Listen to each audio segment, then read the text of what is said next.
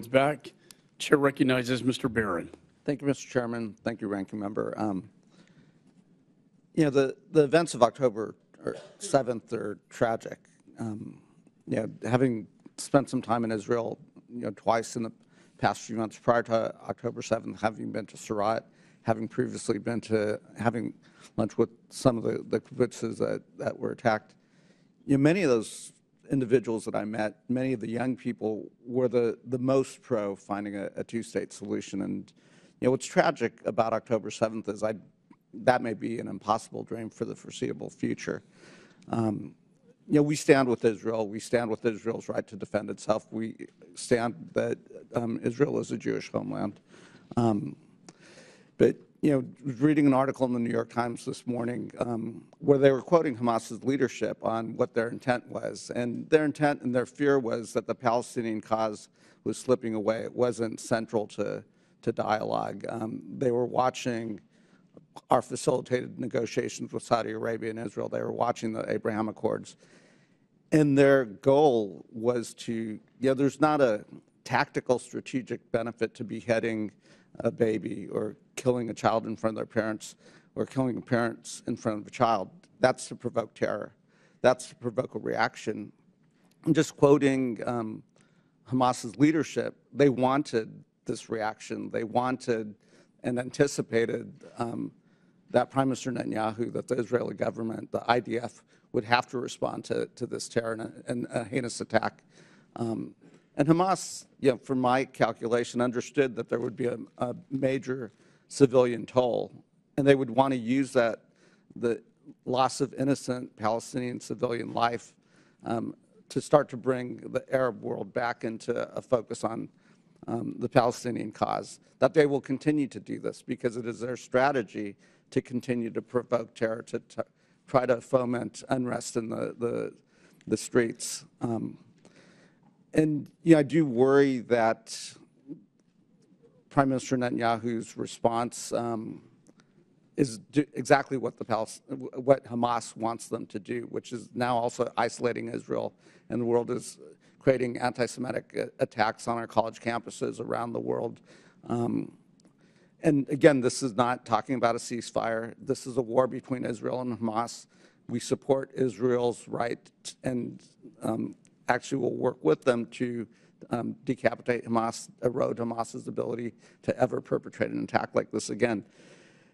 But it is, and maybe this is a question for Secretary Stroud, there are other legitimate ways to prosecute this war against Hamas and perhaps minimize innocent Palestinian casualties. And I would imagine that we're in conversation with the IDF, with the Israeli government, to think about what those are, special operators, et cetera, while protecting the Israeli homeland. Absolutely, we are. Consistently, Israel is a democracy with whom we share values. They have an obligation both to take action to defend their people and their country and ensure that Hamas can never again perpetrate a terrorist act like it did on October 7th. And they also have an obligation to distinguish between terrorists and militants and civilians who deserve access to humanitarian aid and protections consistent with the law, with international humanitarian law and the law of armed conflict.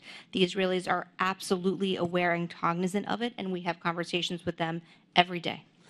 And perhaps for Secretary Leaf, none other than Naftali Bennett and others in open sources have suggested a different strategy, and a strategy that says Israel is going to occupy Gaza. I think our own Secretary of State has said an occupation of Gaza is not possible, and I think would be a bad strategy. Is that? Yeah, Congressman, in fact, I'd love to quote a few things that from Secretary Blinken said today in Tokyo at the G7 ministerial, because it gets to a number of points that you've made. He said the only way to ensure that this crisis never happens again is to begin setting the conditions for durable peace and security and to frame our diplomatic efforts now with that in mind. The United States believes key elements should include no forcible displacement of Palestinians from Gaza, not now, not after the war. no use of Gaza as a platform for terrorism or other violent attacks, no reoccupation of Gaza after the conflict ends, no attempt to blockade or besiege Gaza, no reduction in the territory of Gaza.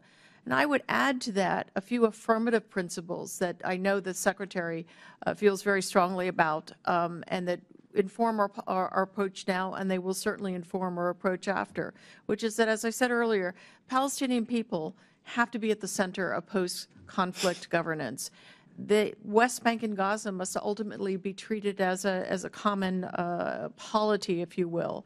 We have to look to rebuild a road that's long been missing towards negotiations for the Palestinians, because what we've seen, and you touched on it in your opening remarks, is a real weaponization of an unresolved issue, an unresolved legitimate aspiration for statehood. It's been weaponized by Hamas, and Hamas has an ultimately dark and nihilistic sort of a savage kind of vision for that cause, and it is not one that, frankly, most Palestinians align with.